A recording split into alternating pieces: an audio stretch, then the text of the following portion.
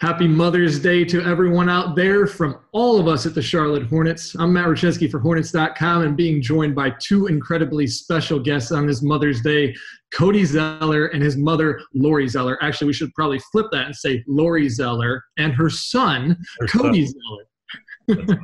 How are you guys doing? That's my best title and my best intro is I'm Lori's son. So that's how I'm known.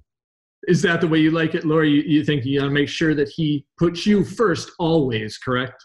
That's very sweet of him, but my husband and I are kind of known as Luke, Tyler, and Cody's parents. So we don't really have an identity anymore. So it's all about Cody.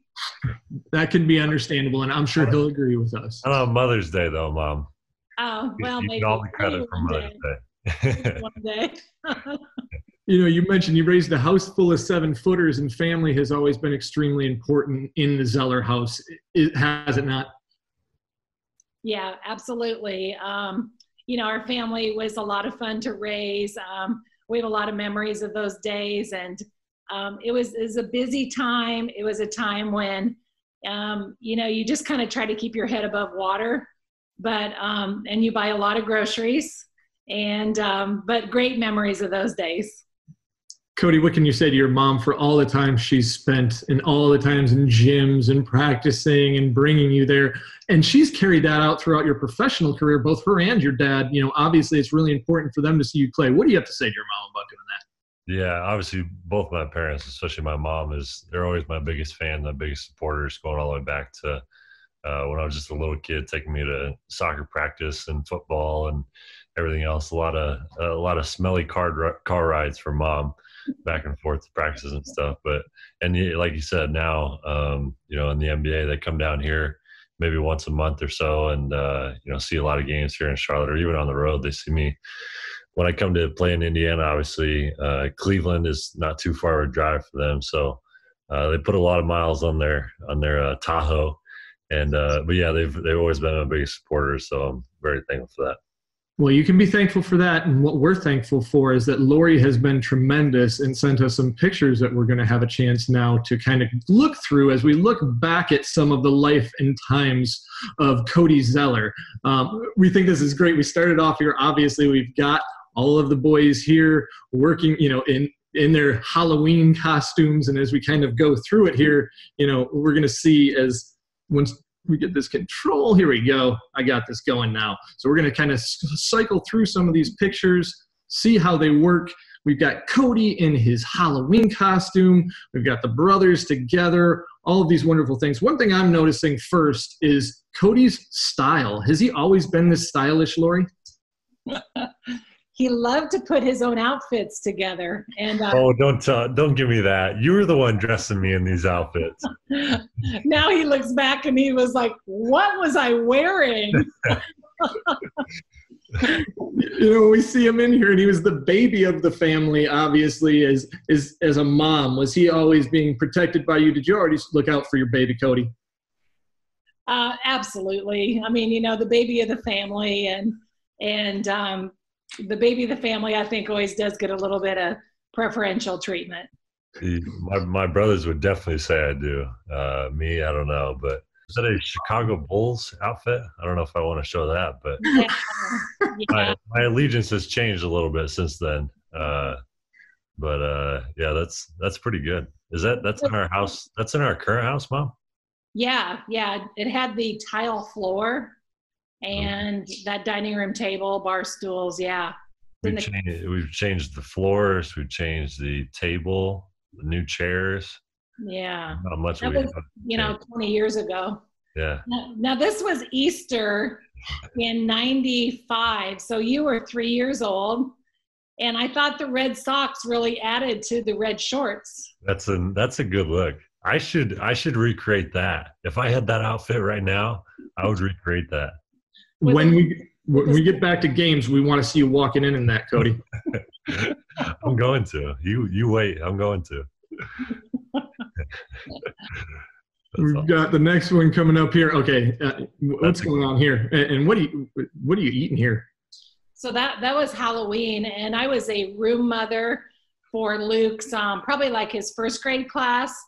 And so all the kids had dressed up at school that day. So I decided when we went in that I would let Cody dress up in his Halloween outfit.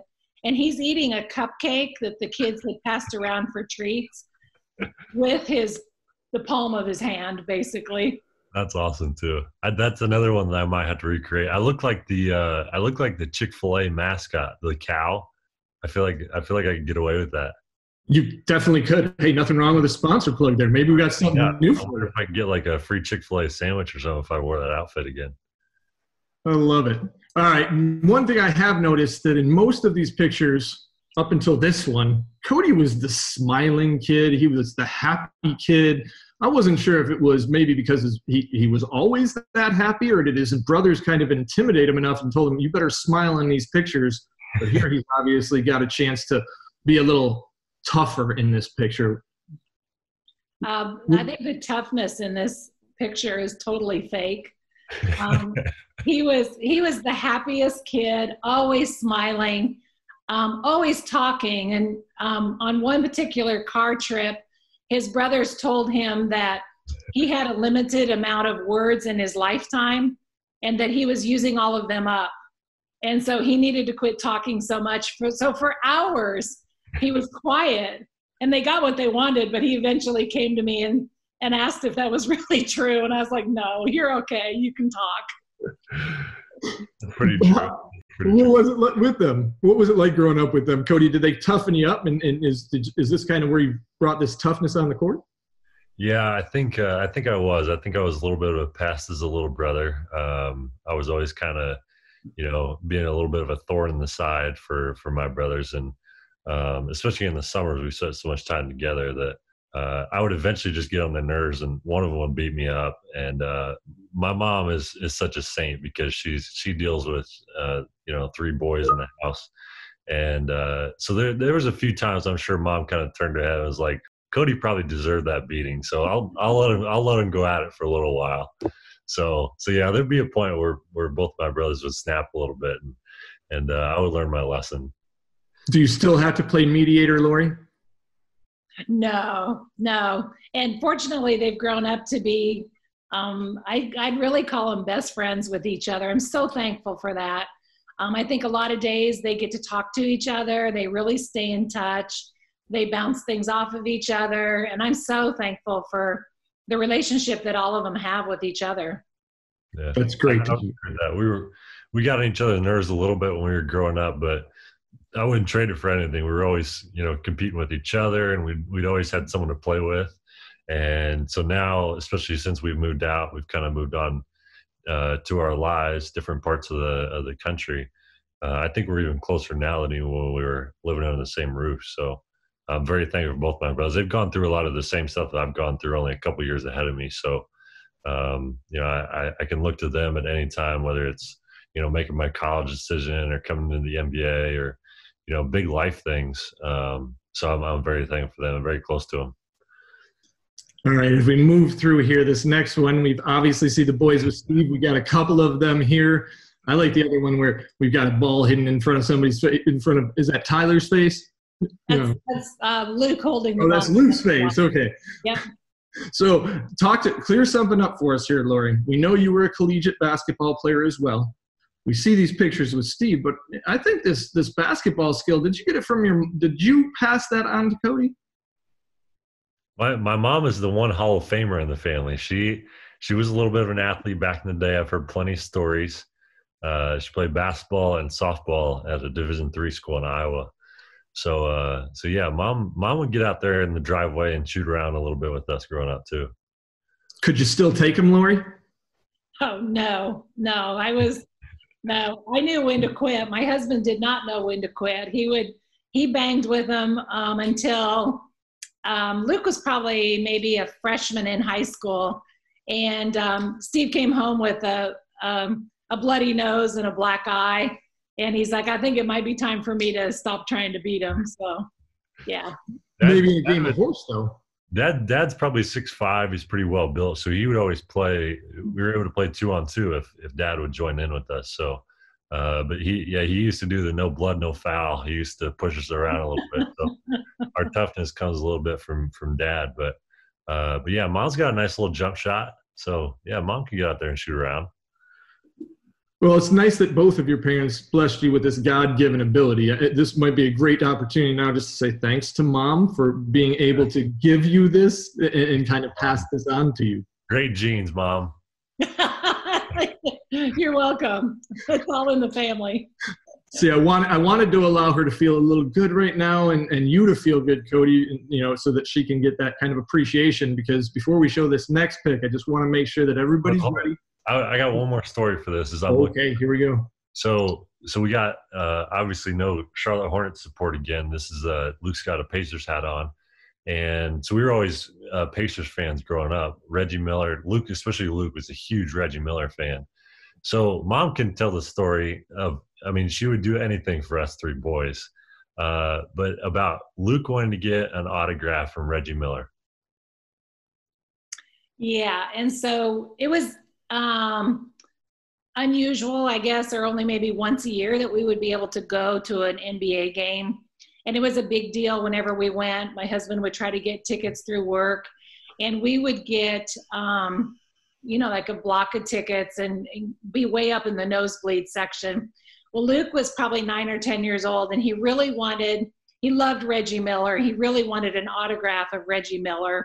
He collected a lot of basketball cards. So he had all these cards, Reggie Miller, Workman, a lot of his teammates and stuff. And so we decided we would go and be there when the gates opened. And we would go wait in the tunnel and, wave our basketball cards so that we could try to get Reggie Miller's autograph. And so on the way up to the game, Tyler, I guess, got the flu. He was getting sick in a bag. And we just decided, you'll be okay. Just, we'll clean you up and we're still going to go to the game. So Tyler was a trooper. He wasn't feeling good. And Steve kind of stayed with Cody and Tyler.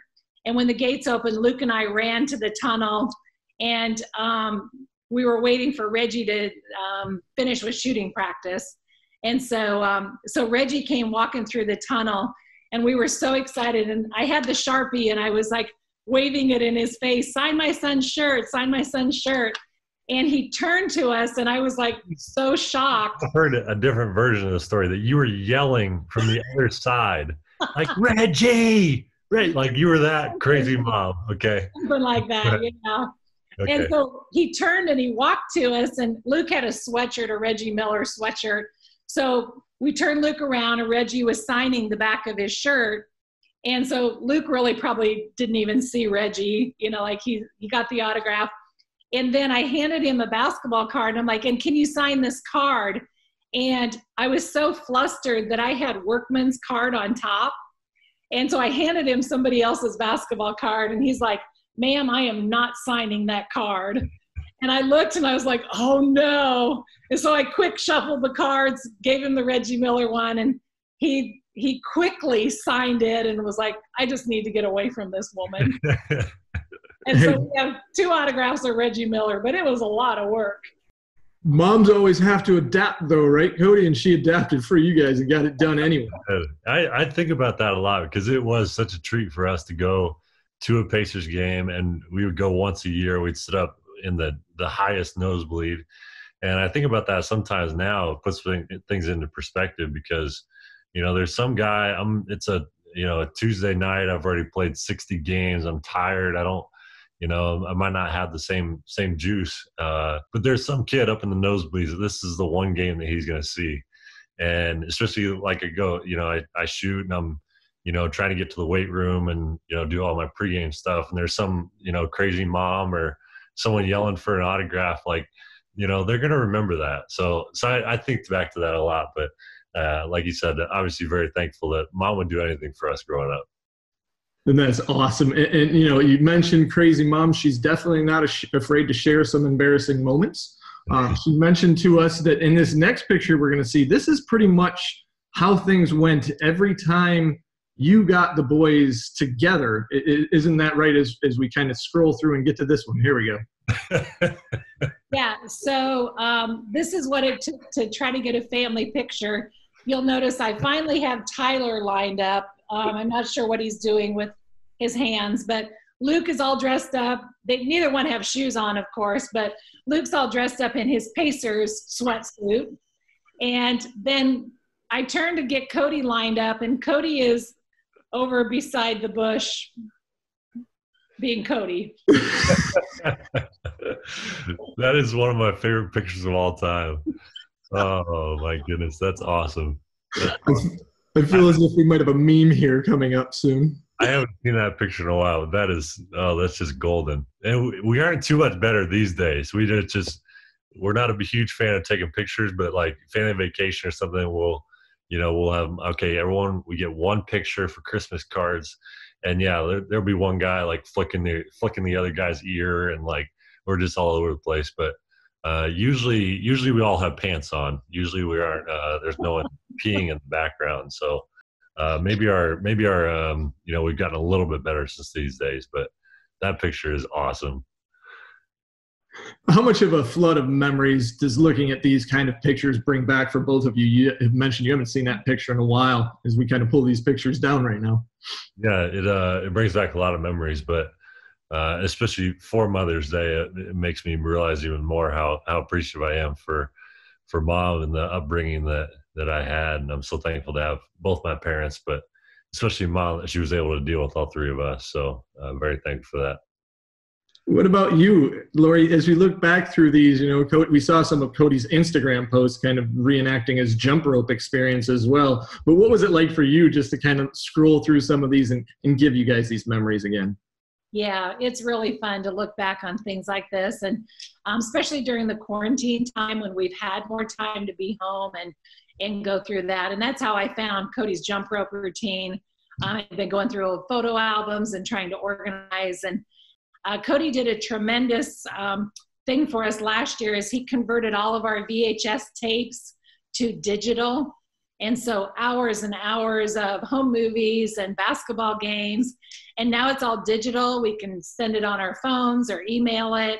And so I think it was Sunday, a couple days ago, Steve and I just got out the hard drive and started watching these movies. And so it's great to have those, and we'll always treasure those.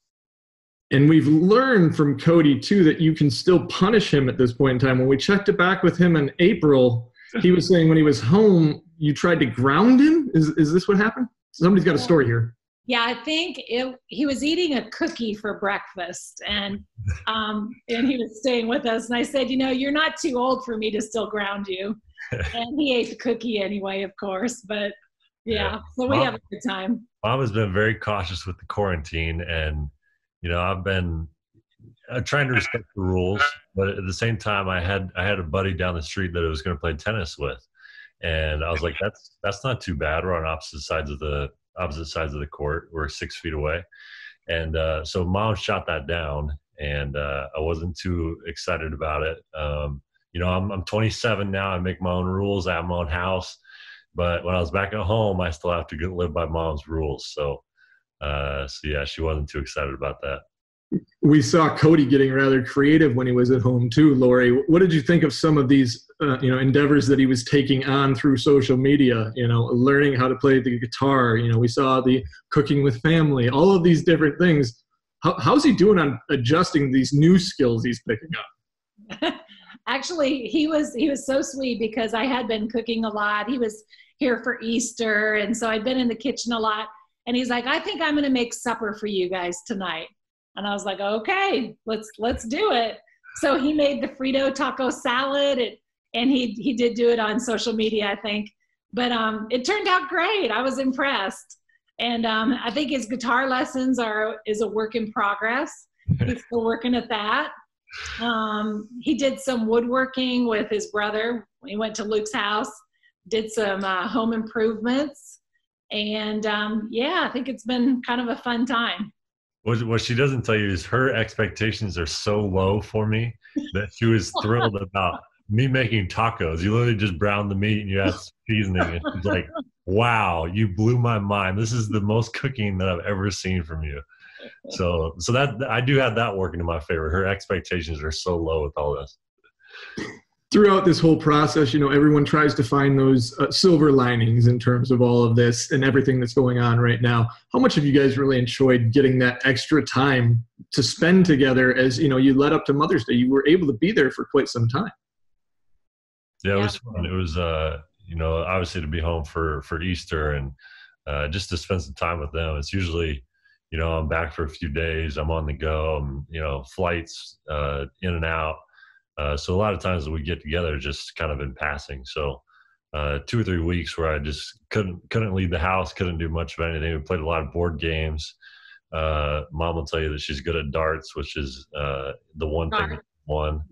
But anyway, so we were all competitive and, very thankful for those memories for sure.